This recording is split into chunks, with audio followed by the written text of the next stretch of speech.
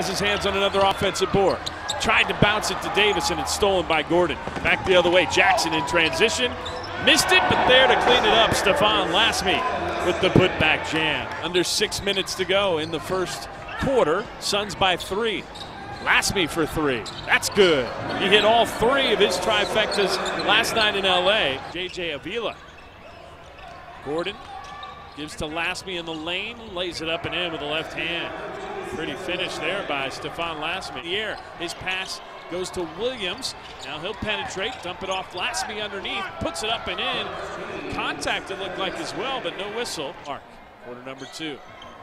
This is Warney posting up off for Lasme, cutting to the lane, and he lays it up and in. 2 big fellas combining half. Jackson gives to Lasme, an open 3 for him, and that's good.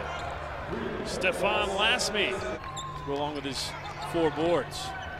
Jackson gives to Williams, top of the key, bounce down low. Lasme all alone, he lays it up and in. So Texas gets it with a 5-point lead. Jackson jacks up a 3, missed it, but the tip up and in by Lasme from his fellow big, Jameel.